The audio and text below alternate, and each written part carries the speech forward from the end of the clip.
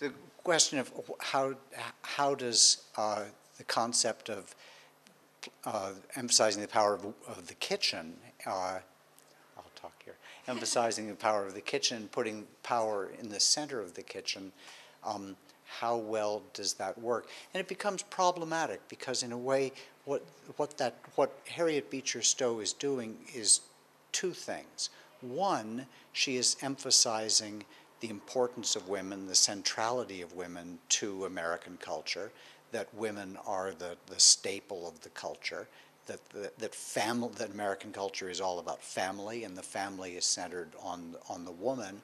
On the other hand, then that's simultaneously reinforcing traditional notions of womanhood. How do we define a woman? A woman is a mother. What is the place of a woman? A woman is in the kitchen.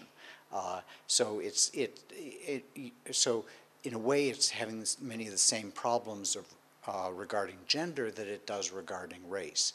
That it's simultaneously saying that the women are the center, the women are the power, but doing so in a very traditional way, in a very stereotypical way, and in that sense, a problematic way.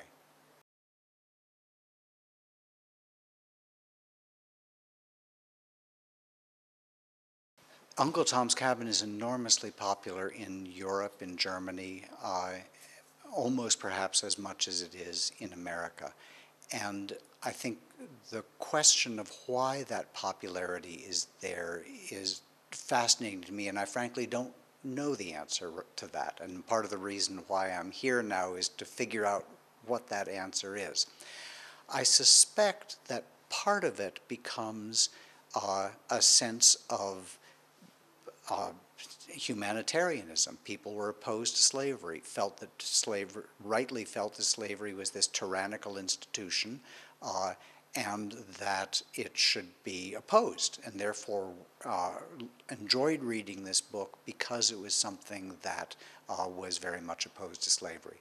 I think another reason for its popularity is, it's a very sentimental novel. It's a very engaging novel. So in the context of novels of the 19th century, it's exactly the kind of thing that would appeal to people, race and slavery aside. In other words, even if it didn't have to do with race and slavery, it's written in a very emotional and sentimental way, and deliberately written by Stowe in a way that is meant to appeal to women, meant to appeal to white women. She knew who her target audience was, and she was writing for that audience, and wrote successfully for that audience. And again, that's what Jane Tompkins is arguing, is she's using all of these rhetorical, sentimental tropes for this. There's been one thesis that was written in the very early 20th century about Uncle Tom's Cabin in Germany, and that person argues that part of the reason for the popularity is the leftover feelings from the revolutions of 1848 and the desires for freedom, the desires for German unification, and that they saw the revolutionary goals of Uncle Tom's Cabin and were very much interested in it because of that. I don't know if that's true or not, but to me that's an interesting question that I would like to be exploring more.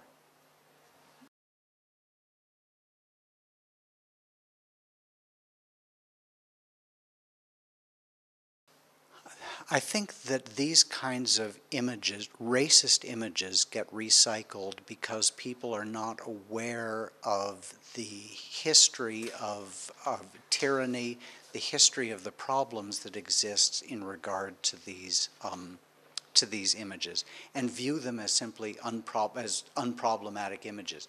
I suspect that an image like that is used because it's seen as exotic. It's seen as something curious, something interesting, something authentic from American culture, without looking at it in a more problematic way, without realizing what might be offensive about this image. One can point to many images that are used today with representations of women in advertising, say, especially, which are very problematic. And certainly many people would argue that such images are exploitive, but they are viewed by many people as simply unproblematic. And part of my goal in this kind of work is to help people get more attuned to the history of these images. These images don't just arise out of nowhere. They aren't just out there on the web. There is a history of relations between human beings that give rise to these images. So part of my agenda, and part of what I'm going to be doing here in Germany, I'm going to be traveling around Saxony and visiting high schools and doing presentations in high schools to try to help people become more aware of the history of these kinds of images, the impact of these kinds of images, and why these images are important.